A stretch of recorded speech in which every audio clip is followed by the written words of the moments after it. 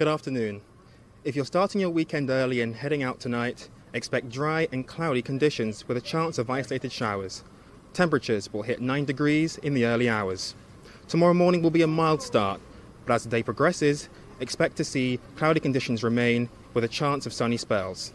Temperatures at 15 degrees in the daytime, but there'll be a gentle breeze in the air, so if you're heading to Winter Wonderland, you may want to carry a hat and scarf as you head to the ice rink. The weekend continues the theme of cloudy skies. Again, breezy and overcast conditions on Saturday all across the capital, top temperature of 11 degrees, but Sunday is where things really begin to take a turn. Temperatures dipping to just 7 degrees in the afternoon.